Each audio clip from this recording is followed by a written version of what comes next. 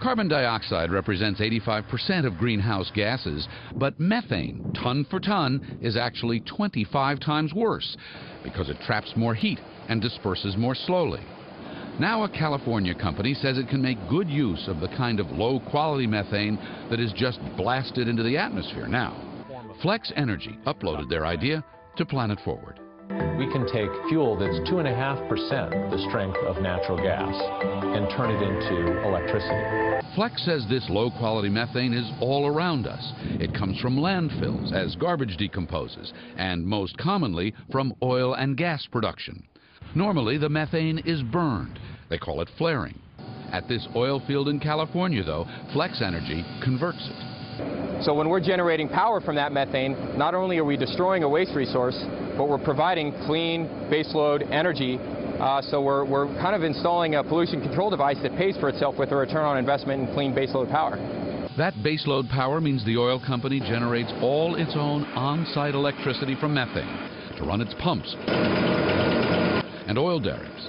That, on top of not flaring the methane into the atmosphere, is a good thing.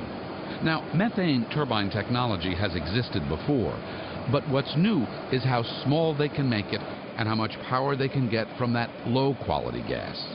You plug your laptop in, you plug your cell phone in at the end of the night, it's likely that the kilowatts that charge those devices were generated at a utility power plant, which is just a large gas turbine. This is a small, scaled-down version of turbo machinery that takes methane gas and generates power in a simple, discrete package.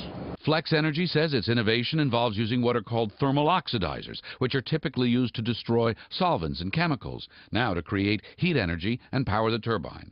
They're able to operate at lower temperatures, high enough to be able to produce electricity, but low enough so that they don't create oxides of nitrogen. And oxides of nitrogen, or NOx, is another greenhouse gas. And as they said on Planet Forward, they believe it can have a big impact. Flex's next focus is to recycle methane produced in the fracking process that's led to the boom in natural gas production.